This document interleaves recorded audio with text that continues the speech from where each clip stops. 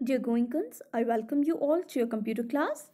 So we are continuing with our chapter number 3, that is, how does a computer work? Dear students, as we know that computer works in 3 basic steps, that is, input, process and output.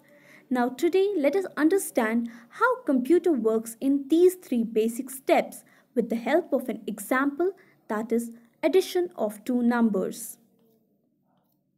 So dear students, let us understand addition of two numbers with the help of IPO cycle. For input, the data and instruction together are the input. Here, 2 and 5 are the data and plus is the instruction. So they together make an input.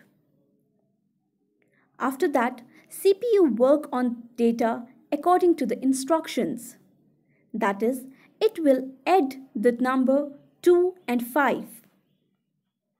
It is known as process. After processing on the data, it will provide us the correct result or output.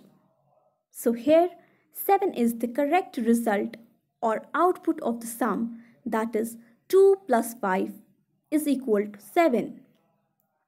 So here 7 is the output. So dear students, I hope you understood how computer works in these 3 basic steps, that is input, process and output. So dear children, this was all for today. Take care of yourself. Goodbye.